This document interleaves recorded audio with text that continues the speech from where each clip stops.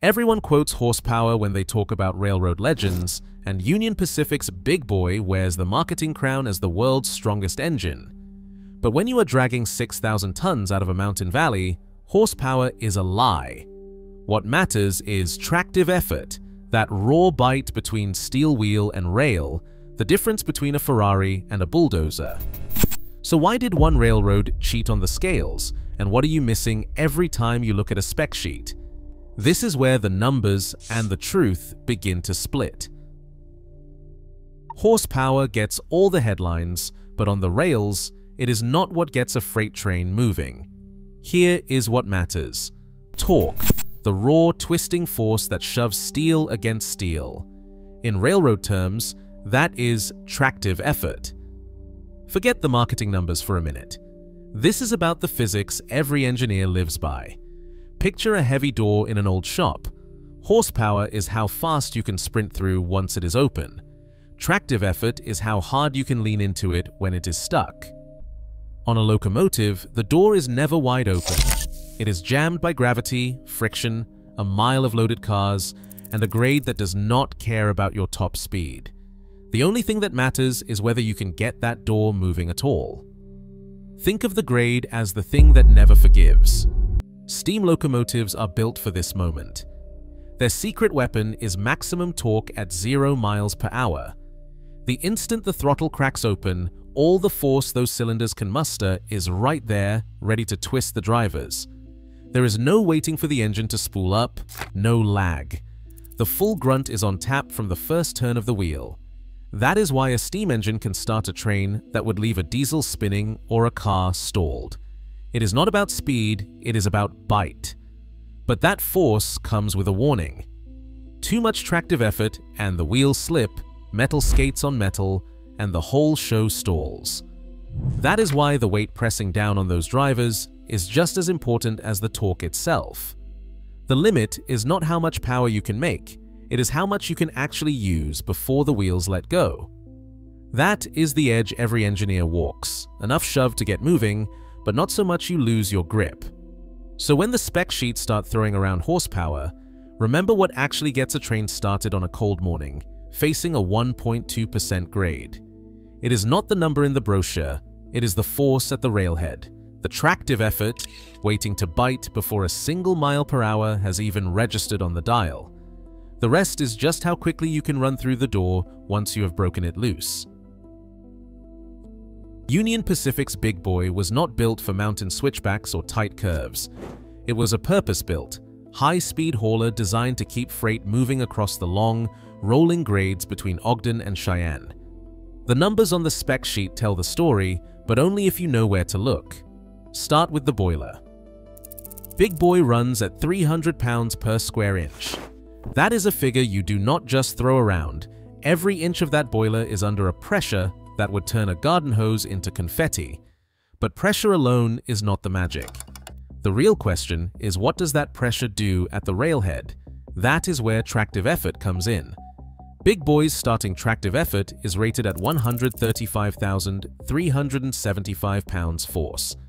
That is the raw twist, the shove delivered straight to the rails before the locomotive even moves. It is not a number you see in glossy ads, but it is the one every engineer cares about when there are 4,000 tons of freight behind the drawbar. But here is where it gets interesting. That force does not mean a thing if the wheels cannot grip. Big Boy puts down 540,000 pounds on its 16 driving wheels. That is 33,750 pounds per wheel, each one pressing a steel rim against a steel rail. The math is simple but unforgiving. Take the weight on the drivers and divide by the starting tractive effort. For Big Boy, that is 540,000 divided by 135,375. The answer is 3.99. That number, 3.99, is not just a curiosity. In steam locomotive design, it is the golden mean. Engineers call it the factor of adhesion. Too low and you are skating. Too high and you are hauling dead weight. At 3.99, Big Boy is balanced right on the edge. All the force the cylinders can muster is usable at the rail without the wheels breaking loose. That is no accident. It is the result of careful design, not marketing bravado. So when Big Boy leans into a heavy train at the base of a grade, every pound of that 135,375 is ready to work. The rails bite, the drivers dig in, and the whole consist starts to move. It is not about how fast you are going, it is about how much you can move from a dead stop without a hint of slip. That is the difference between a number in a brochure and a locomotive that earns its keep. This is the math that matters. The pressure in the boiler, the weight on the wheels, the force at the railhead. The next time someone throws out a horsepower figure, ask them what the factor of adhesion is. If they do not know, they are reading the wrong part of the spec sheet. Will Woodard didn't just design locomotives, he rewrote the playbook. At Lima Locomotive Works, pronounced Lima, not Lima, Woodard championed what he called superpower. This was not a marketing label. It was an engineering doctrine built on one idea. Sustained force wins the mountain, not flashy numbers. The heart of superpower is the firebox. Woodard pushed for fireboxes so wide and deep, they looked oversized even by steam standards. The Allegheny's firebox sprawled over 105 square feet of grate, swallowing bituminous coal at a rate that would bury a lesser locomotive. That massive firebox fed a boiler built for volume, not just pressure. While Union Pacific chased 300 pounds per square inch for the big boy, Woodard settled on 260 pounds per square inch. That number was not a compromise. It was the sweet spot, high enough for serious steam, but low enough to keep the boiler healthy under relentless firing. In the shop memos, the focus was not just on peak numbers, but on how many British thermal units you could burn, how much steam you could push, and how long you could keep the cylinders fed on a hard pull. Every inch of the Allegheny was shaped by this thinking.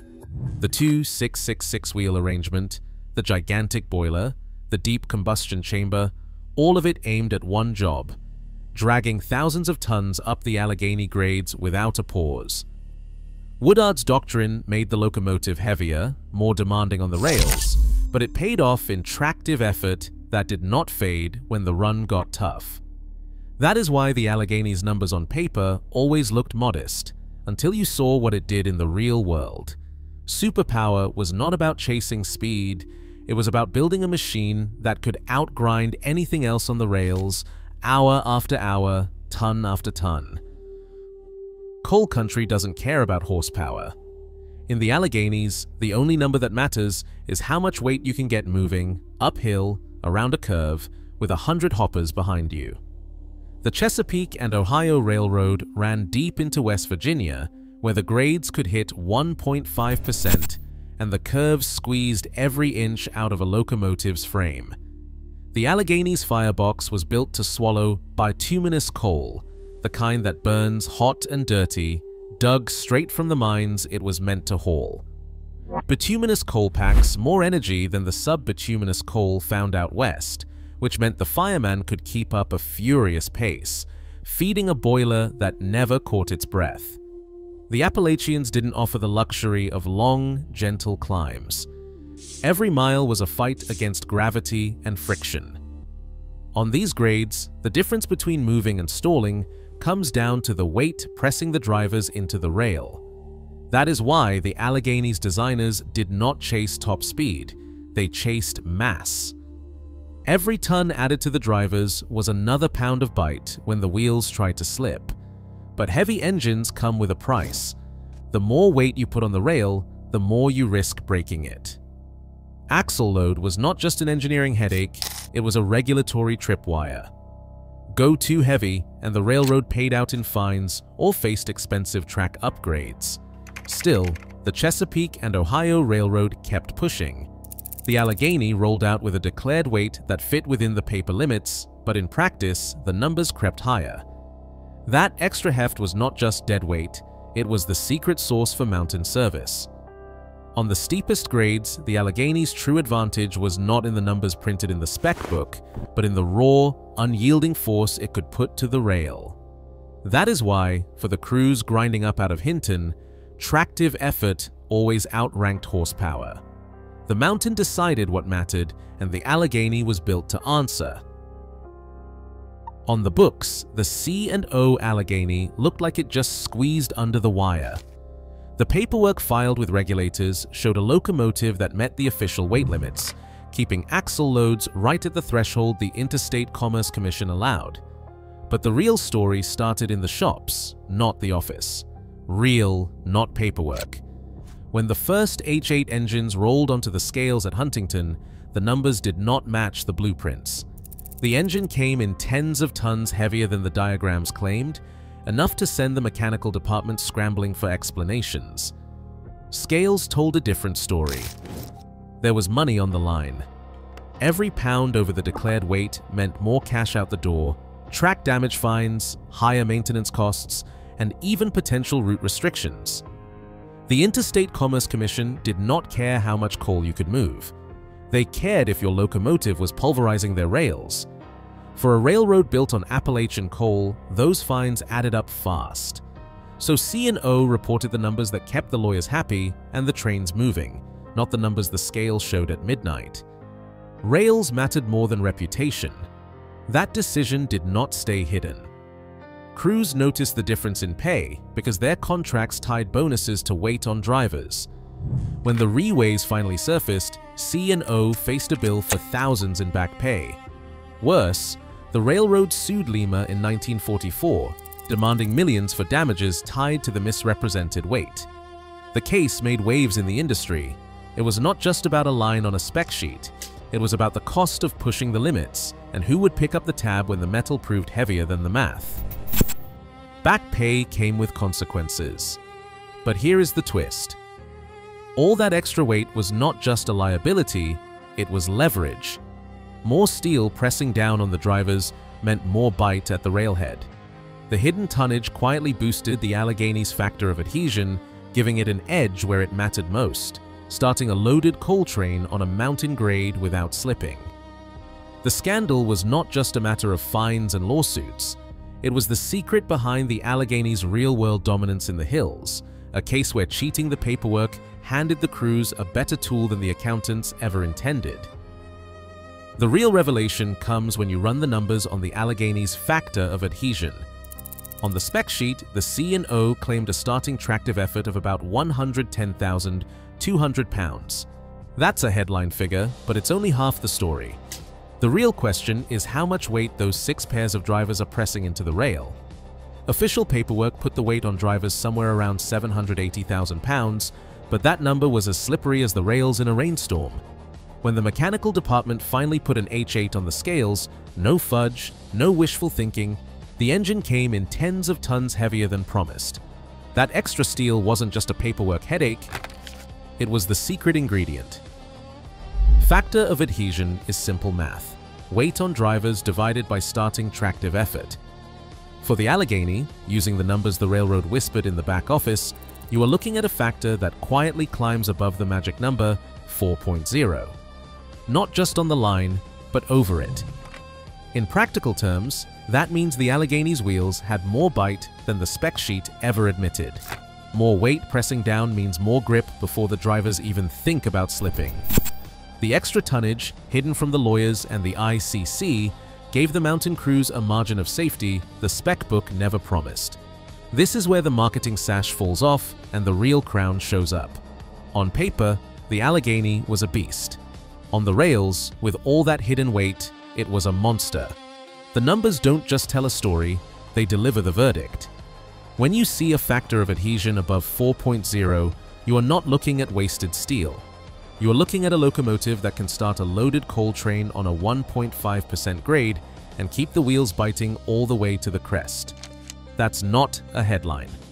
That's the difference between a train that moves and a train that slips back down the hill. For the crews in the cab, it wasn't about what the brochure said. It was about what the locomotive delivered when the mountain fought back. Flat track favors the thoroughbred. Out on the high plains, where the grades are gentle and the horizon stretches for miles, the big boy is in its element. 16 drivers, 300 psi in the boiler, and a top speed that only a handful of steam locomotives could touch. On a long, straight run between Ogden and Cheyenne, the big boy could keep 100 cars rolling at 50 miles an hour hour after hour without breaking a sweat.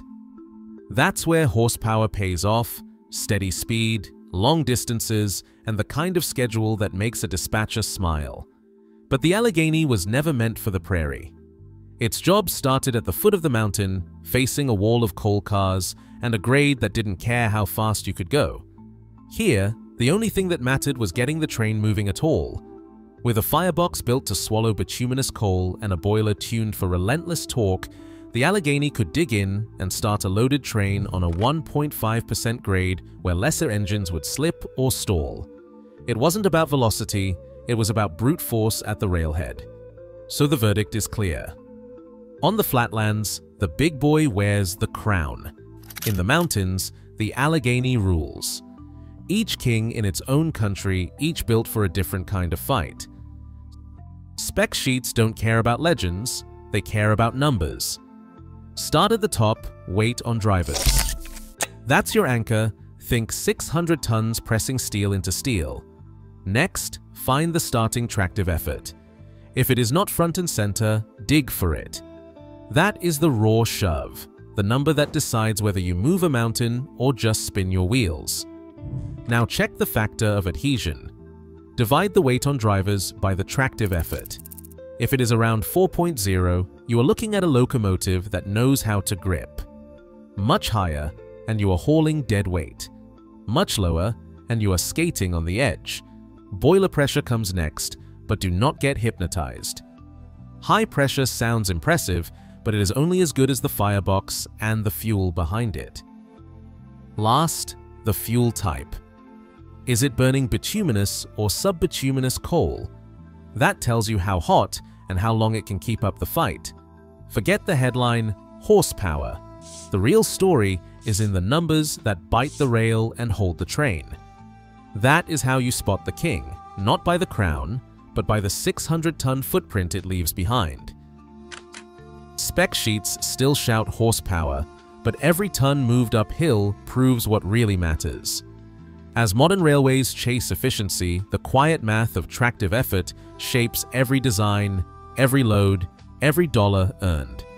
The steel giants of yesterday remind us, real power isn't what is promised, but what actually moves the world. The next time you see numbers, remember to look for the bite, not just the brag. Drop your thoughts below.